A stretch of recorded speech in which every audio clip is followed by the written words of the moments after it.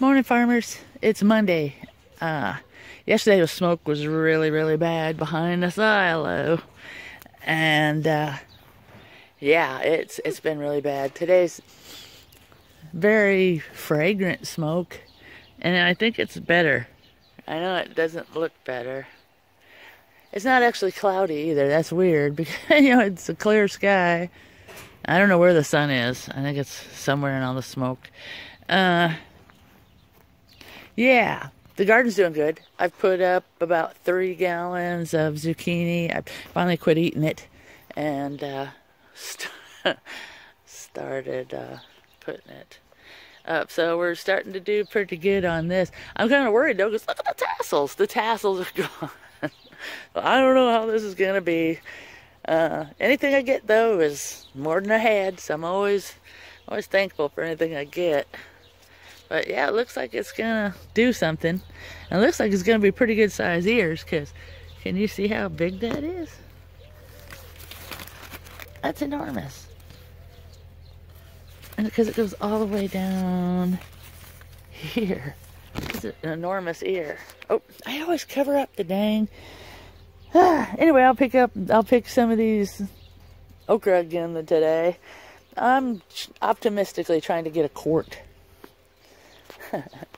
I have a feral bunny that is in here at night, and I haven't figured out how to. I had him caught. The dog rounded him up, and we got him into the cage over there. He ran down the fence and right into the cage, and then I'm not fast enough. I didn't get over there in time to shut that door. So, yeah, I don't know what I'm going to do about that. I guess a neighbor over on the other side of town let loose his rabbits. He didn't want them anymore, so he just let them loose. So now I guess there was 25. I only have a problem with 1 so far. Because rabbits want to hang out with other rabbits, apparently. Look at that. That's a banana pepper. Doing okay. I've been spreading. I went from keeping them all neat to spreading them out now because I'm worried.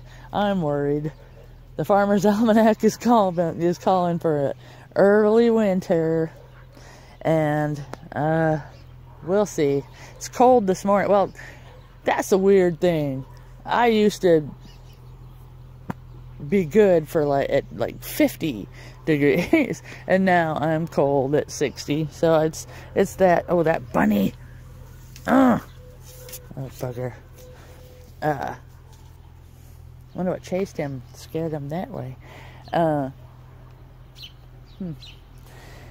Anyway, yeah. So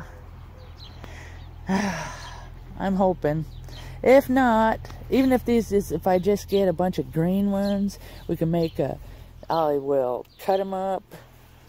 See, these should be orange. These green ones that are on there now should be orange by Labor Day when my family gets here. So, hopefully I'll have enough for them to munch. But, I'm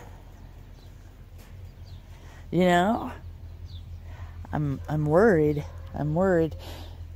But anyway, if all these flowers that are flowers today are green tomatoes in 3 weeks, and if it's early, it depends, I mean, if it doesn't frost until September 22nd, I've still got a month. So I might be worrying for nothing, but I don't know. It's my first year here, and I don't know what's going to happen. I've never been here in the fall. So, I did save back seed from some of the some of the orange tomatoes I was eating. Oh, I have to check my Brussels and make sure that rabbit. I see the big one. I see the little one. Yay. So, yeah, everything's just so big now. That cold June. So, what we learned this year is that cold June, next year I'll have 5 beds in, too. I won't have to put beds in. Well, I will be putting beds in the spring, but I won't have to put them in before I can plant them. You see what I'm saying? So next spring, this will all be, the first thing I'm planting is those snow peas. Snow peas here. Look at these things, man. They're suddenly growing. I've been eating the baby greens off them. Yeah, looks like I'll have a few beets anyway. All right, farmers. So that's my update. You want to see the fig? Look at that. It's starting to. It's going to be a shame to. I don't know. I'm gonna have to read and see if we have to prune these for 3 years, or if you see. Now I know with the hazelnuts, like that one, you leave. It looks kind of like a gingerbread man. Some of them, you know, arms, legs, and the top. You leave 4 branches on the hazelnut when you prune it. But like these fruit trees, I'm going to cut them all right back to the trunk for this year and next year. It's going to hurt. It's going to hurt to cut all those branches off that I took care of all summer and worried over. But this year and next year, it's all about the trunk, baby. Yeah, it's all about the trunk. So this trunk will be 2-3 times the size. And they'll be orchard trees, you know, because you know how orchard trees, you ever wonder how orchard trees get those thick stalk, you know, the thick trunks and the thick 4 or 5 branches that only go on the top? That's how. Well, that's how. And that's what I want. I want 4. Okay, so I ordered, how much time we got? 6. It's, all right, we're home. Less than 7 minutes. We got time. Okay, so I don't want to say my backyard plan went totally out the window, but it did take a little turn. So I ordered the Osage orange, and we'll see, you know, how many viable seeds I end up with that. Here's those blue spruce seedlings I got, by the way. There they are. 4 little Montana seedlings. Okay, anyway.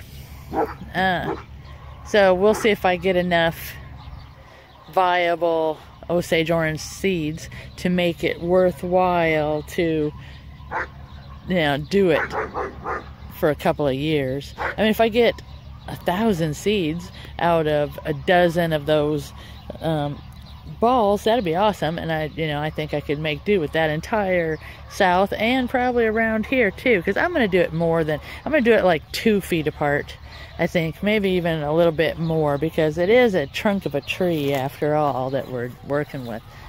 Okay, anyway, I mean, they make bonsais out of these trees, and that's what I'll be doing, is training it to be different than what it actually is. Excuse me. So I ordered, what farm would be complete without the wonderful medicinal and food and wine that an elderberry bush can provide. So they have to have a cultivar, so I ordered 2 different kinds, John's and an Adams, and I'll put those 2 in the corner where it curves over there. And 3 pawpaws, which I'm going to put, allowing for the, see now this is kind of, I'm in a quandary here, because now there's no guarantee that these 4 little seedlings will grow, but those 3 pawpaws will. There is a guarantee on them. So I'm kind of wondering if I should plant 3 pawpaws in a row across there, or if I should put 3 here by the gate to make it, you know, because it'll grow into like a big private 15-foot tall by, you know, 15-foot wide. So, you know, but I have to put those in, and then I ordered 5 kiwi. Oh, I got something in my throat. Hate that. A male and 4 female kiwi plants for this fence, because I'm not going to do the grapes because of the because there's no overhang, you know, with no arbor or nothing. The grapes aren't going to work as well. So what I'm going to do is I'm going to just plant the male in the center here and put the alternate the, you know, the two different kinds of females, you know, and we'll see how that goes. But once they're mature in about 4 or 5 years, they'll produce about 100 pounds of fruit per vine. So that, you know, that long term, that's pretty good. And kiwis are good. I like kiwis. I could eat those all day. But they're northern ones, so they're smaller than the kiwis you get in the store, and they're not fuzzy like the ones you get in the store. They're same on the inside though. Okay, so okay, that was it. That's the rest of the planting, I think, for the trees and stuff like that for this season. So yay.